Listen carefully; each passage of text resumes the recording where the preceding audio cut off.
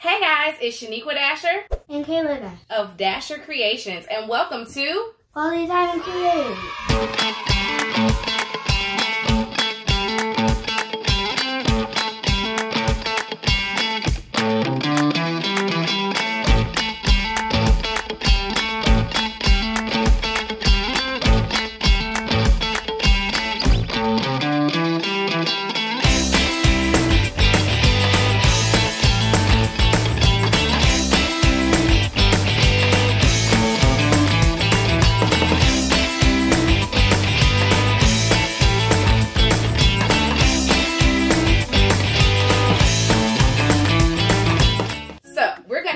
quality time and create these beautiful bohos made of bowl holders. I said bohos.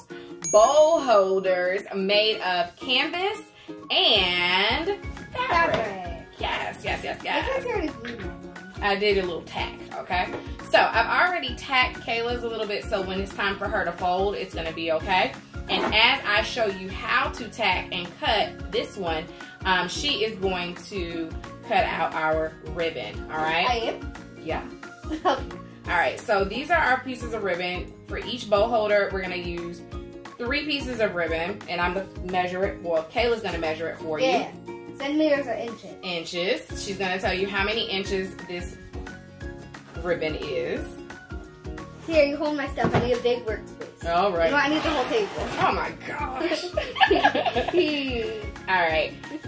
And then the canvas you're using, you can use any size canvas. I think I'm using a blank by blank.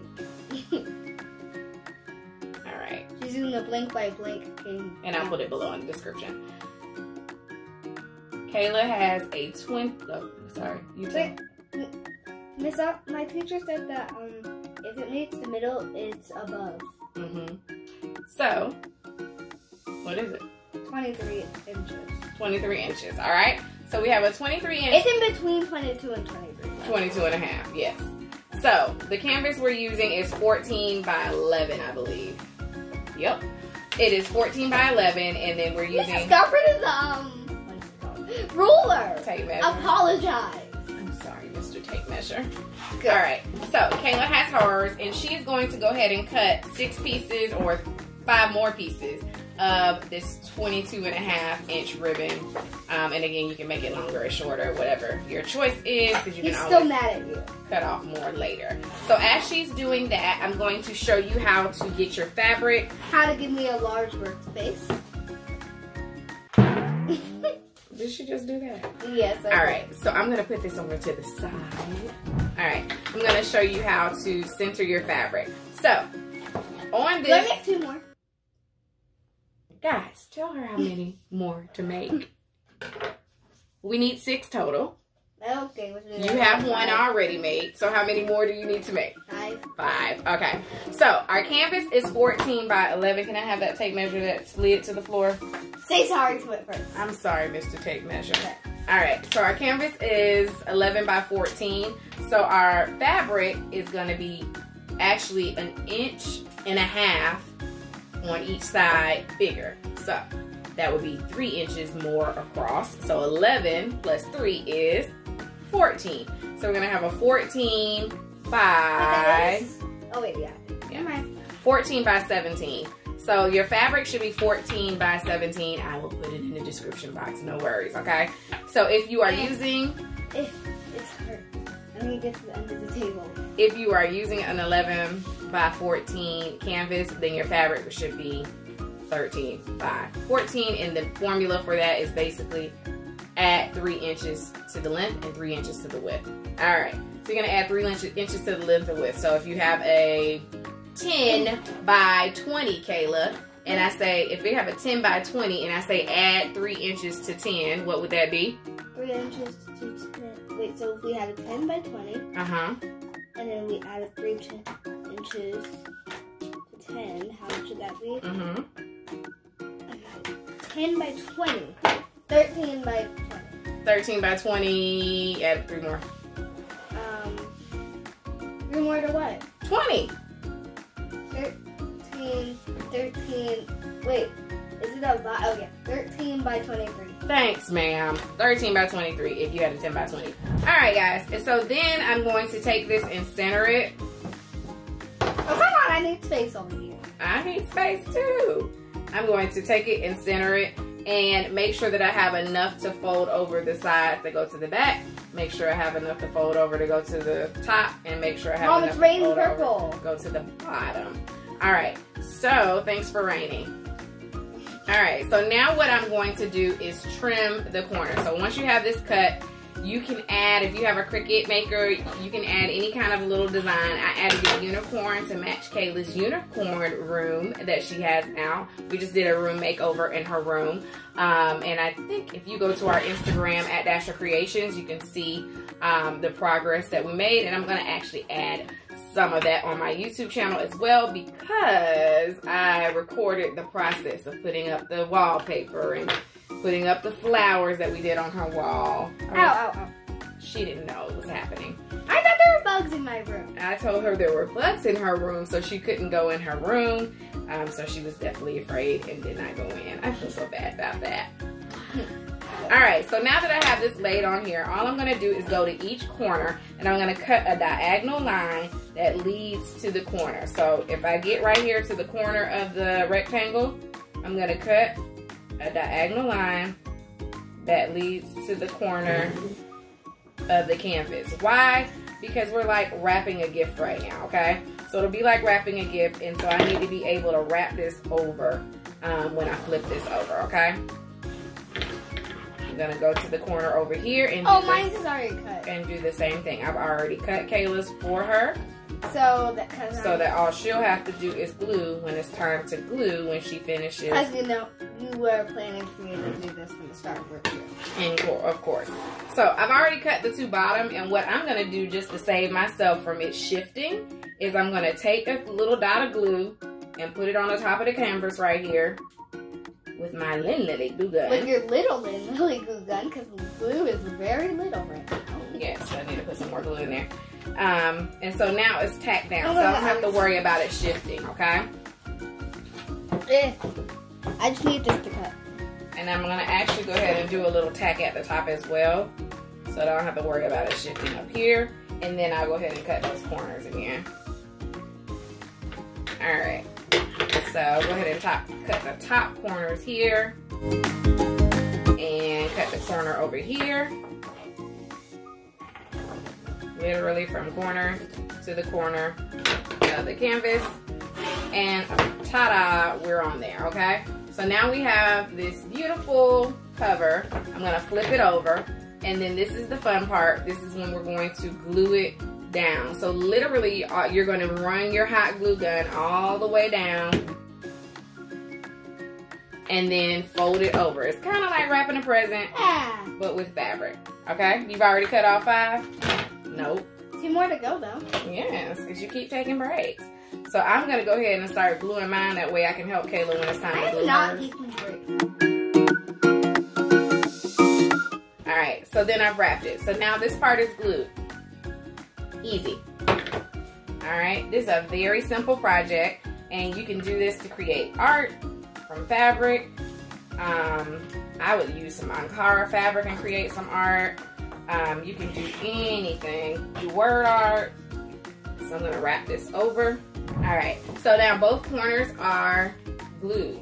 Now that both sides are glued. Now that the sides are glued, we have this little piece right here that's left over.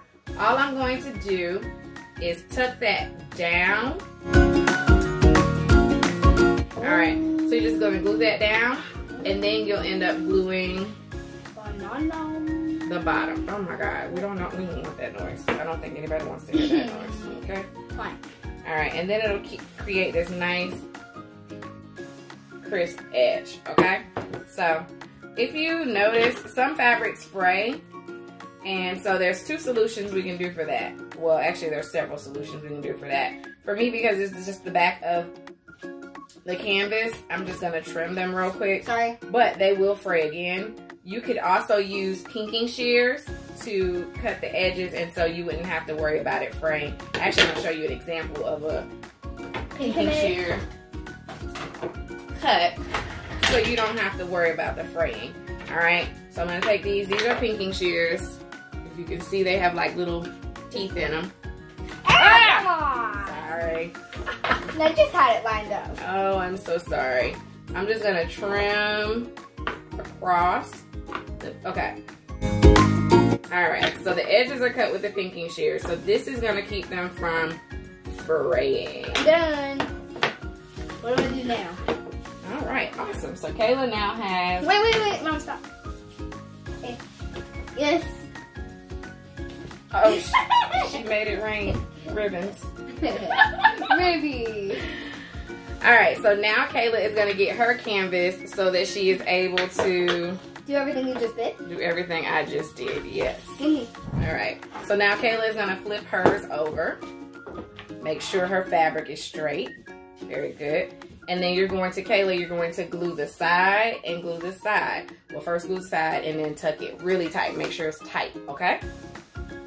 So first, I'm gonna tightly tuck it. All right, and I don't mind that Kayla is using my Lily glue gun because it's a lot safer than some other glue guns on the market, and she does a great job. I'm actually gonna trim a little bit of this, and then... What if you get free glue? There we go. So I just trimmed this little triangle piece off. So now I have this piece to tuck. So then all I have to do is glue tuck that, and then I can fold this in like a present, and then it looks a lot better. All right, so after you tuck the corners, literally we're almost done. Kayla just needs to let me use the glue gun. No. Oh. No. I'm gonna help you accelerate. No. No. Don't you want to be done fast? No. So we can go watch Secret of No. No. Don't you just love me saying no over and over again? I don't. No. All right, so after we tuck the top, I'm gonna show you what else we're gonna do. So not only are we gonna make it a bowl holder, but we're also going to make it a sunglass holder and something that can hold headbands if you like. So with the sunglass holder, you just need a straight piece of fabric. I use a thicker piece. This is like a glitter fabric that's kind of... If you like the smell of hot things, you should smell the glue gun. Kind of a faux leather underneath. So all you have to do, and I'm gonna do the first line. Hey, how'd you do that? What? How do I do what? Ooh. Oh, you want my help now, huh? Mm-hmm. Okay. I just say that was just trial with me saying no over and over again. Okay. I think I should glue this piece just because it's hot. You're gonna have to touch it, and I don't want you touching it. I don't want you to burn yourself. Okay. That's the only thing I don't like about the glue gun. It has to charge. But the best thing about it is it's wireless. Mm-hmm. Yep, you gotta charge it so I can have some power. Oh my lord, this one doesn't have a glue stick at all. Look. You can go in my glue stick drawer. Thank you. Come on, I just wanted to see this. Look at this, it's an empty thing. Nothing in it. And I've used it before.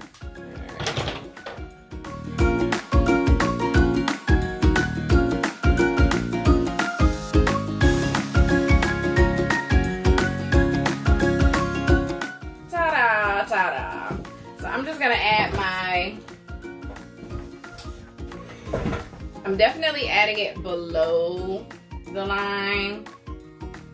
And this is for sunglasses. I'm probably only gonna do one line. Yes, because it's for sunglasses. So I'm only gonna do one.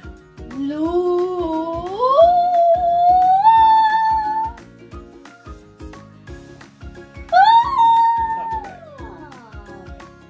Alright, so I'm flipping it over and literally adding a little glue gun isn't hot yet. Here and a little glue here, and then you can have my gun. I can have yours now? Uh-huh. Here. You used it so much that I ran out of glue. Quickly. That's why I like the longer glue sticks. Alright, so I just put a little piece of glue here and a little piece of glue here. Oh. Make sure it's straight, because it just got me wrong. You gotta little crooked. So there you go. And then here's some sunglasses so you can see how that works. And then we still have to add the bottom part for the bows because it is a bow holder, duh. But just so you can get a good idea. All right. Lips. Oh Lord. Right. So let's get to it. All right. Just do this without me. While Kayla works on hers, I'm gonna finish this up. All right. So now we need our 3 pieces of ribbon that Kayla has so beautifully cut for us. Oh, thank you. And the ribbon is going to go at the bottom of the bow holder. And what I'm going to do is I'm going to take some glue, put it on the ribbon, and just because I want it to be extra secure, I'm going to put glue here, and then I'm going to tuck the glue down inside of the canvas. And then I'll glue again right here so that it's secure.